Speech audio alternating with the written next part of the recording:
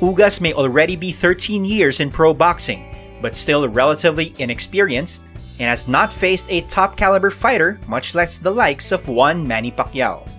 To most people, including us here in Game High, it would be a complete surprise if Manny loses this fight.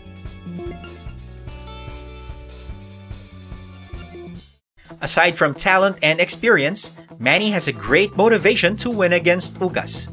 In 2019, Manny beat Keith Thurman, but failed to defend his WBC title, which was eventually declared vacant. It was Ugas who inherited the mantle.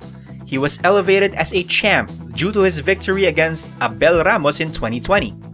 Though Pacquiao reportedly took the stripping of his belt in stride, we cannot discount the possibility that he was out to reclaim the title and the glory, which he felt truly belonged to him.